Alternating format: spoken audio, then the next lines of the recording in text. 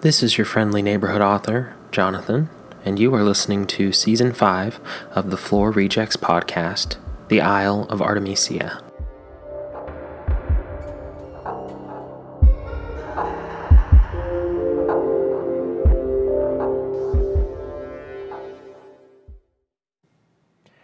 Welcome back to the Floor Rejects podcast. This is, of course, your friendly neighborhood author, Jonathan. This is the second time I've recorded this episode because the first time I didn't realize that my charger was causing my phone to buzz the whole time. So, let's try this again. If you're new here, every week I read to you a chapter of a story I'm working on. This season, it's the Isle of Artemisia, all about a band of friends who are shipwrecked on an island. Some of them are kidnapped by people who live on the island in a not problematic way.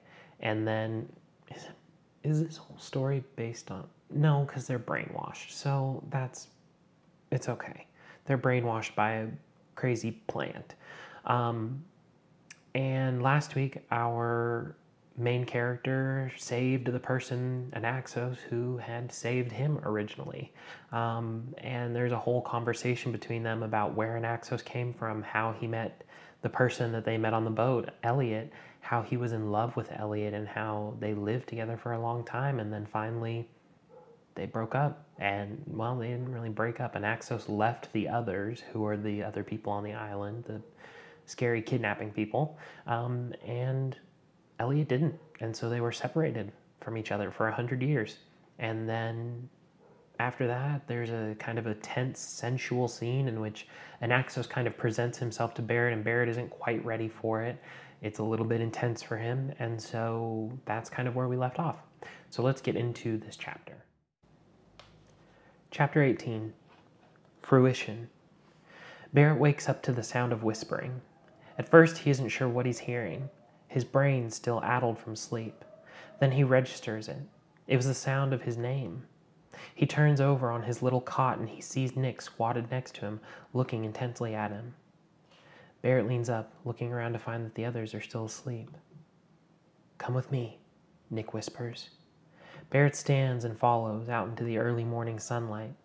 The water was calm, almost no movement coming from it up onto shore. Nick pulls him gently by the arm, farther from the hut, until the man seems confident that they're out of the earshot of anyone who might be listening. "What, Nick?" Barrett asks, and Nick looks at him intently.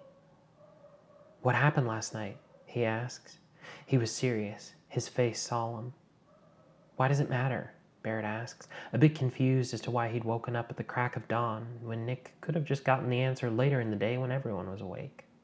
Distantly, a dog barks somewhere on the isle. I'm worried. What if the others come back for us?" Nick asks. He almost looks genuinely nervous, but not quite. Suddenly, Barrett was starting to realize that the same suspicions that Anaxos had been feeling might be right, and it might be the right time to ask Nick about those suspicions. But Nick takes him by the arm, pulling him closer. "Barrett, tell me," Nick says, his voice low and intense. Barrett pulls away. He didn't like to be manhandled. "Nothing important. We saw the others on the boat, and they got the better of us. We got tossed off of it, so we swam back and finally got back to you guys after another one of them attacked us from the forest," Barrett explains. It was oversimplified, but he didn't owe this man an explanation, and he especially didn't when it was this early after the night he'd had. "Who attacked you?" Nick asks. He was too serious to just be interested. His gaze was pointed. Barrett can feel his face twist as a confused look as Nick takes his arm yet again. "I didn't ask his name, Nick. We just got out of there," Barrett says. Nick nods after a moment. "What did he look like?" Nick furthers, and Barrett is at the end of his rope. "I don't know, Nick. I didn't get a great look at him in the dark. Now, if you'll let go of me, I'm going back to sleep. You can just talk to X," Barrett says, pulling his arm free. He turns on his heel in the sand and begins to walk back to the hut. As he does, suddenly he starts to feel a sense of guilt at snapping at the man. He turns to apologize or at least explain himself, but when he does, the beach is empty. There's no sign of Nick. He stares for a moment, unsure where the man could have gone, except for back into the forest. He wonders about it for a moment and then heads back towards the hut again, this time plotting to nap until the others got up and not worry about Nick. As he draws closer, Anaxos steps out from the hut, shielding his eyes from the sun, then stretching before spotting Barrett on the beach, walking towards him. When Barrett draws close, Anaxos takes him gently by the crook of his arm, leading him around the side of the hut, sheltering them from the intense morning sun. Barrett didn't find the contact nearly as annoying as he did when Nick had grabbed him. "Barrett? What was that?" he asks, jerking his head towards the spot where Nick had been standing. "I don't know. He was asking me about last night," Barrett says, and Anaxos' eyes narrow. "Why?" Anaxos asks, and Barrett shrugs, noticing the way that he could see his own reflection in Anaxos' eyes. "I told you, I do not trust him," Anaxos says, his other hand coming up to grip Barrett's shoulder. It was a soft touch, firm but somehow gentle at the same time, and Barrett can feel himself lean into it. Anaxos' eyes softened at the movement. "Where did he go?" Anaxos asks, his voice softer. "I don't know.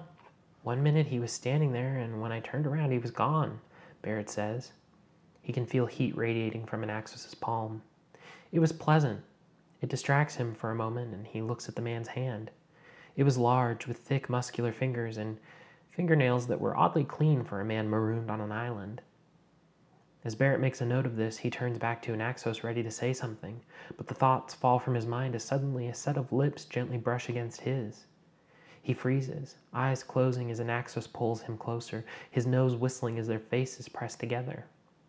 And then, all of a sudden, Anaxos' lips are gone. Barrett opens his eyes.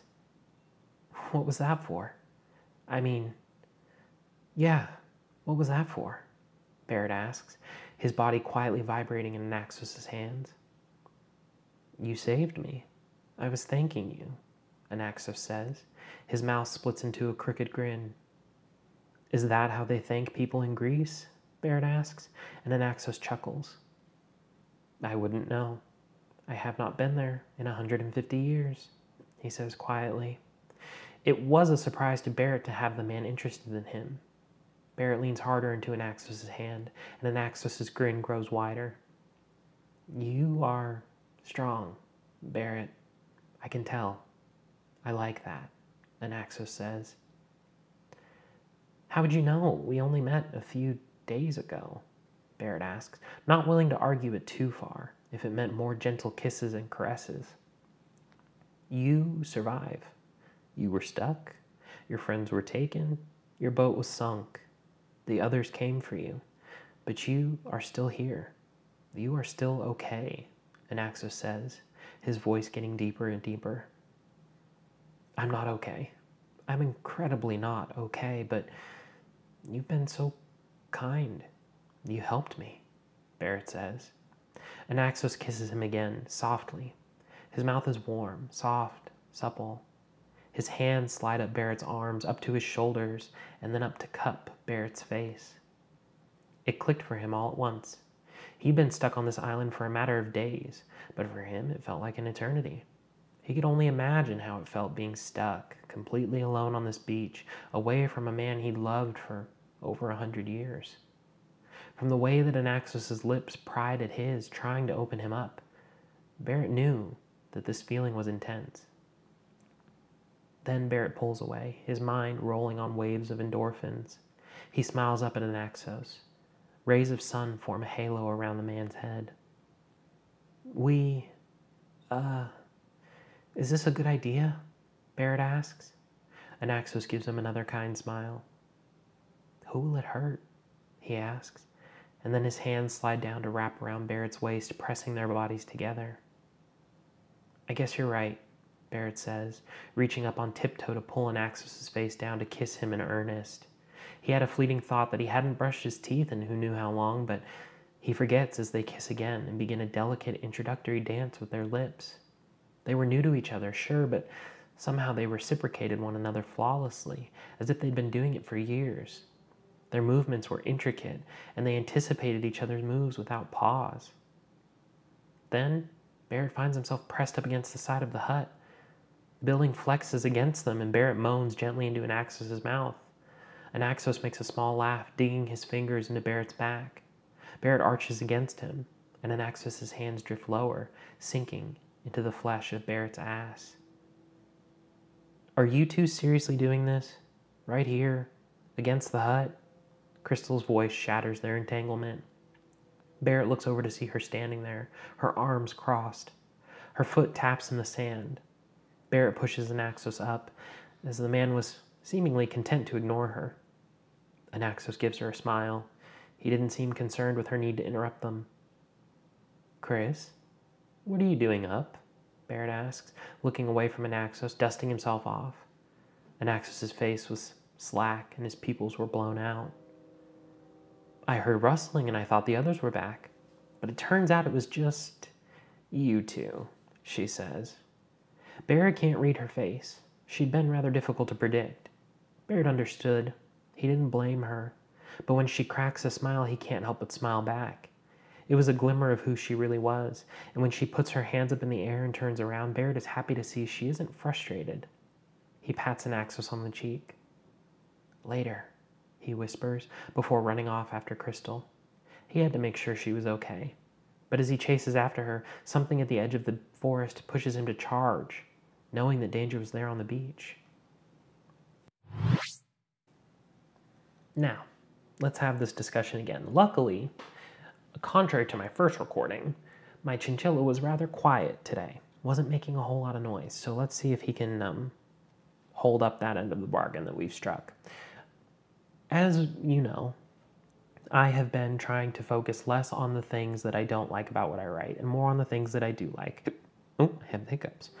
Because to me, it feels counterproductive to write something and then immediately tear it apart, which is what I have done in the past, but I kind of want to give myself a little grace, especially right now in my life. I deserve a little bit of grace. Not I deserve. I don't deserve anything, but I would like to give myself a little grace, and I can do that. So some things that I like, and I've listed them, like I said, I've already recorded this, so I know kind of where I'm going with this. Number one, I like the juxtaposition between Nick and Anaxos. The way that Nick handles Barrett is similar to the way that Anaxos is kind of presumptuous, and yet Barrett reacts completely differently to the two of them. To Nick, he's kind of like, don't touch me, get off me, leave me alone, I'm doing what I want. But to Anaxos, he just kind of goes along with him, and I like that. I like that they do the same things. They touch him on the arm, they lead him away, and with Nick, Barrett's like, stop that. And with Anaxos, he's just like, okay, I'll follow you wherever you take me. I like that they kiss in this scene, and that's really it. In the last chapter, Anaxos kind of tried and failed to be forward, maybe because he'd been stranded on an island for 150 years, and for 100 years he'd been separated from the man that he had loved, and so he was kind of out of practice with flirting. And he came on too strong, and Barrett was like, I don't know if I'm ready for that. But in this chapter, he comes on softer. He's gentler and not rough, but not so forward. And Barrett responds a lot more positively to that. And I do like that after 10 chapters of them being together, this is the first kind of point of contact we're getting that is successful. That's not like weird and strained. And because this is a first draft, of course, there's always the chance that I'm going to like delete that from the actual story if I ever publish it. You know, I might delete that chapter of him just trying to give some dong, you know? He was really just trying to drop it on Barrett, and Barrett was not interested. Or he was, but he was kind of weirded out by how forward it was. And so I like that in this chapter, it's much softer, it's much more subtle, and yet it's very intense, obviously. And I like that they talk. They're talking. Is this okay? Is this a good idea? And Anaxos just says, who's it going to hurt? I mean, this is the ideal scenario in which you just have a fling with somebody because Barrett's trying to get off the island. Crystal, Daniel, supposedly Nick are trying to get off the isle, and Anaxos is trying to help them. So it is going to end eventually. And I like that Anaxos is just kind of like, it's not going to hurt me if it's not going to hurt you. Let's do this. And Barrett responds to that, and he's kind of like, okay, let's play with this. Something else that I outlined before and that I wanted to touch on was Crystal as a character. We haven't dealt with her much. When she was on the boat, when she was on the initial, not the island, but in Greece, she was happy-go-lucky Crystal.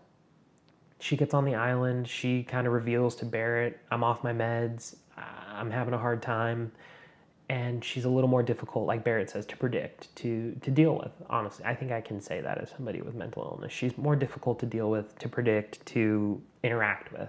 And I like that instead of demonizing her every single time something happens to her, every single time she's in a scene, this time she just shows up. She's could be annoyed with them for waking her up.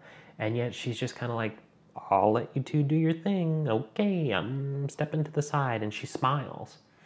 And I feel like so often, even though we talk about mental health all the time and discuss it, and we say, oh, we're not demonizing it, we still kind of do demonize it. And I think discussing it and discussing both sides of it, the fact that when you are somebody who has a mental illness and you have to take medicine for it, when you take that medicine, you're a different person than when you don't. And when you don't take it, you can still be glimpses of your happy person or your stable person or your whatever your ideal situation is. You can still be that person sometimes. It's just harder than other times.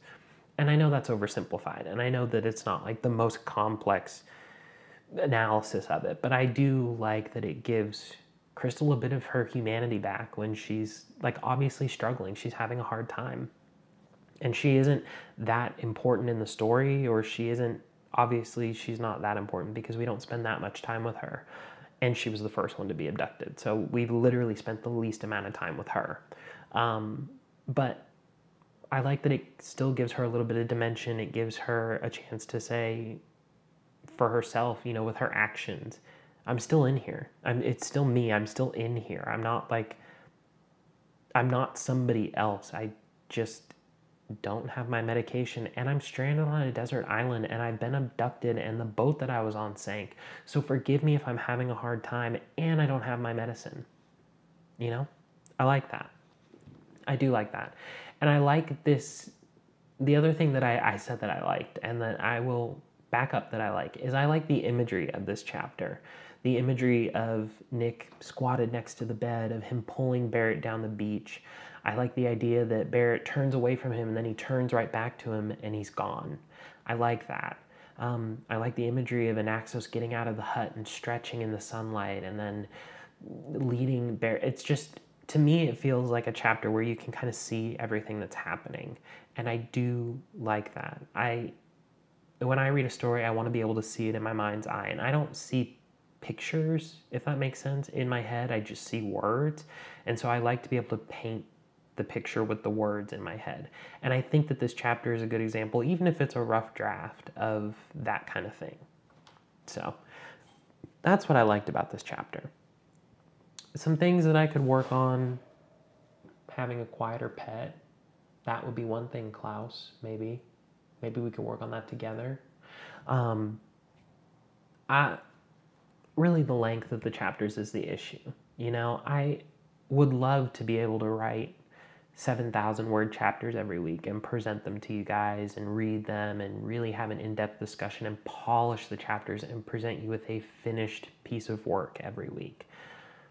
But that's just not a possibility for me. So I'm going to say that that's something I'd like to work on, but it's something I can't really do that much about.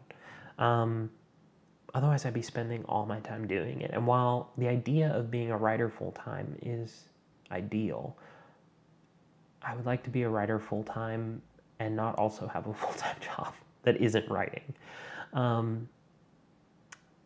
What else do I not like about it? Not that I don't like about it, but some things that I feel like I could work on. I think the consistency of Anaxos' speech pattern I could work on. And part of it is just my delivery of it, and part of it is that sometimes he's got a grasp on the English language a little better than he does in other parts. And not like a grasp on it, but he is a little more fluent in it sometimes than others. And I guess that could be the case. That could just be what it's like. Originally, when I wrote the outline for this, he couldn't speak English. He just spoke Greek. And I figured that would be pretty hard to do. Not impossible, but again, I'm just writing this part-time for fun. And so I thought it would be a little bit easier if instead of that, I did some research and found out that the English came and fought alongside the Greek in the War for Greek independence. And so he learned English, and obviously he learned it through Eliot. And so he's got kind of a Duolingo double language thing going on. He's bilingual, I guess, or maybe trilingual. Who knows how many languages he knows? But I like that, but I think that a little more consistency would be good. Same for Nick. Even though he doesn't speak that much, he's not that important, at least not yet. I do think a little more consistency would be good. So that's something I can probably work on. But I'm not going to harp on myself too much. I'm not going to do that. You're not here for negativity. If you want to send me a critique or something you like or just how your day's been, you can email me, floorrejects@gmail.com. You can tweet me, floorrejects on Twitter. Let me know. Let me know something. I don't know. I'm just interested in making friends. I'd like to make some friends on the internet or something. I don't know.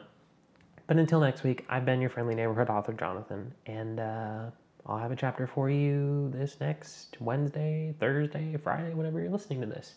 Okay, bye.